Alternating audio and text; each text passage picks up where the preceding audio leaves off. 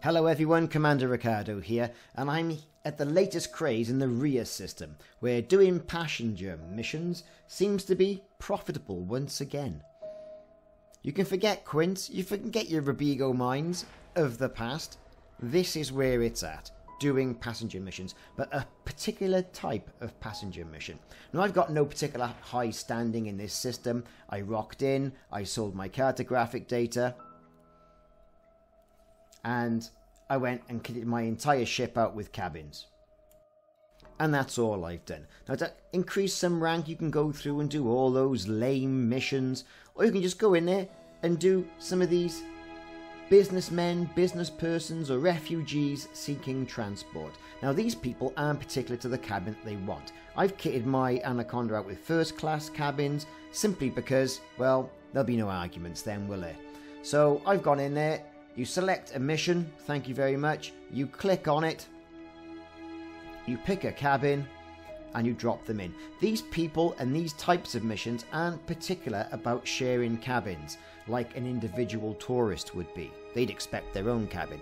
These people, they're happy to slim it with the rest of us, and, you know, you can use your cabin storage space or capacity to its best capacity, really. Now, I was able to go through here and select quite a few missions. In fact, I got up to, on my first attempt, 25 million worth of passenger missions. Now, that's pretty good. And the system that we're going to is quite literally round the corner. It's one jump. Well, one jump for this in the Voltaconda, because the Voltaconda's got like a 32 light year jump range with all the cabins. When it's normally kitted out, it's got about 42, 43. So you need a ship that's capable of holding as many cabins as you possibly can, because believe me, you'll fill it up. And you need a ship that's got a pretty good jump range. So you better get yourself over to Felicity and get a jump range sorted out for her. So here we go. Now, every man and his dog's in this system, so getting the missions is pretty slow. Okay, and getting to the passenger missions is pretty slow. A lot of people are taking advantage of this money-making scheme, and that's what it is. It's a money-making scheme. I dare say they'll throttle it back, or perhaps Frontier Developments are allowing people to make a hell of a lot of money because you're going to need it in the rebuy screen as soon as the Thargoids turn up. Now, I've had a theory with these Thargoids as well. I think that we're only actually seeing the Sidewinder versions of the Thargoids. These, you know, interceptors are usually fast, nimble ships or vessels. What you want to be scared of is those heavy bulk cruisers. Now, I've gone in and I've tried to do a board swap as well to see what's going on. I've gone back in at open play, see if anything's refreshed. Just on the off chance I could just get a few more people to fill up those cabin spaces. Now, I am elite when it comes to trading, okay? And I'm a ranger for exploration.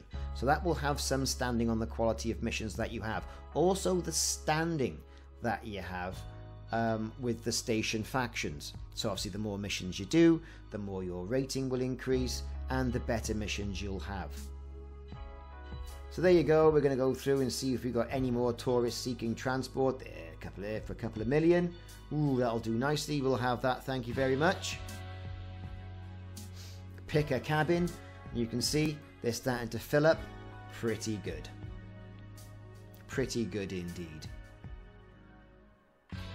14 business persons seeking transport, we'll have that. 10 million, oh yes, get them in the cabins and get them in quick.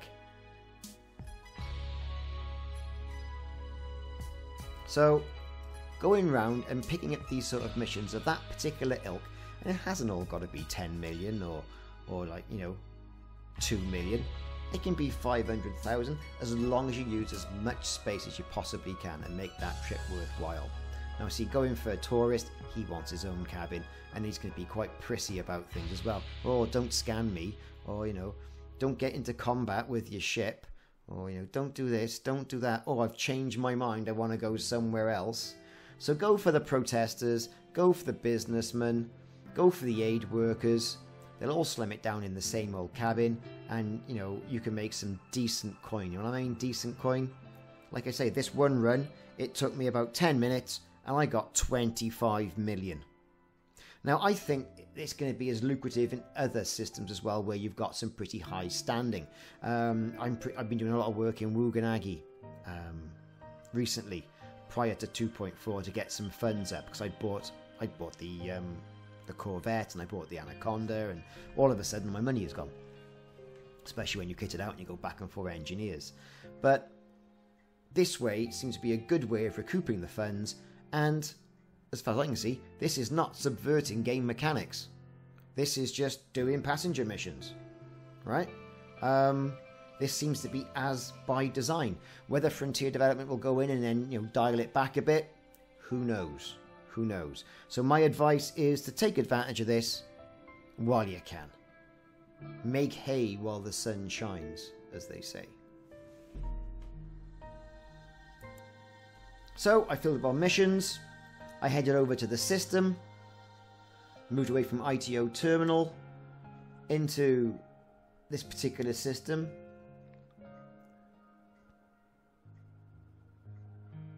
Up to the station, and I've speeded this up for your viewing pleasure. Walhalla Horizons. There you go. I redeemed my bounty vouchers. Got interdicted by some guy in a Cobra. Thanks for that. Just wasted my time. So we're on 317 million. 317 million is the start. Plus I've got about 25 million just over of missions, and we're going to claim all those up now. Straight away, you know, that was one for 10 million. So we're up to 327 and change. Let's get rid of those politicians. It's increasing all the time. You know, so this is easy money. Easy way of doing it. So that basically is what the score is. Now, where the ITO terminal is, where you've got all these missions, is Agricultural World. This particular station here, Walhalla Hub, right, is industrial. So you can pick up things like crop harvesters. Get your combine harvesters on the go and take them back. So if you've got some storage space, got a bit of cargo space, fill up. Empty cargo is only going to waste, in my opinion, and you can increase a bit of money. So also you can pick missions to go back the other way, but be careful. I mean, I picked one up that was going to a land-based mission, which slowed me down quite a bit, but I was able to get 2 or 3 million going back the other way. And then of course I stocked up again on missions and then went back and did another one. So there you go. This is the Rhea system and the new passenger missions money making scheme. So all this took about 10 minutes, right? So I started at 1716. It's now 1723. I've made the coin, I'm on my way back. You do the math. That works out to be, with all the messing about, and of course the Anaconda's not a particularly fast ship, you know, I say about 100 million. Probably 100 million in an hour if you put your mind to it and didn't go messing about and looking at this and looking at that and just did the missions. So 100 million credits per hour, I think, is achievable. Easily achievable, and like I say, you can assume missions and take on missions going back the other way just to try and maximize your trip as well. So if you're not already doing it, I think it's a really good thing to do.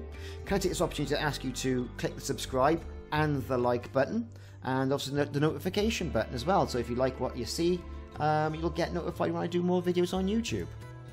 I've been Ricardo, this has been Elite Dangerous 2.4 The Return, and we've been making money. See you soon, and check back for more videos in the series.